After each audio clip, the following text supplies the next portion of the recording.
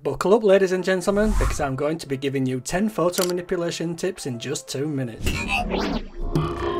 Your final photo manipulation will only be as good as the stocks you use. Wherever possible, use high resolution studio shot assets. For this piece I used a bleach character from Neostock Cyber Dystopia collection. The Camera Raw plugin is a fast and effective way to edit a layer's pixel data using a single dashboard. Outside of the basic adjustments, there's also a ton of really useful advanced tools including noise reduction, clarity and grain. The word compositing means to cut out. The pen tool is by far the cleanest and most effective method for compositing solid elements in Photoshop, but the tool itself can be a tricky one to learn. Once mastered however, nothing beats the pen tool. The Refine Edge tool is brilliant for compositing hair and soft elements, but Photoshop removed the tool from the menus in 2015. You can still access Refine Edge, however all you have to do is hold down Shift while clicking Select and Mask.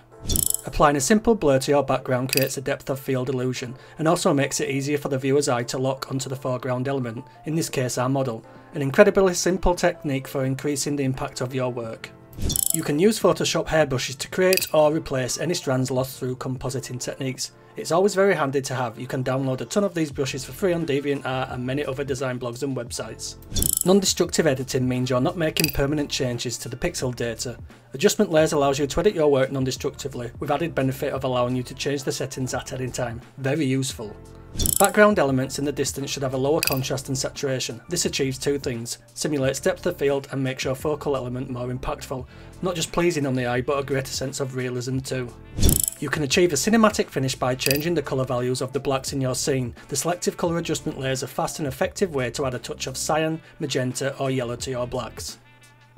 It's an oldie but a classic. You can knock out the blacks from any layer by setting the blend mode to screen. This works great for lens flares, fire, smoke or dust. You can make the blacks darker at any time by applying a levels adjustment directly to the layer.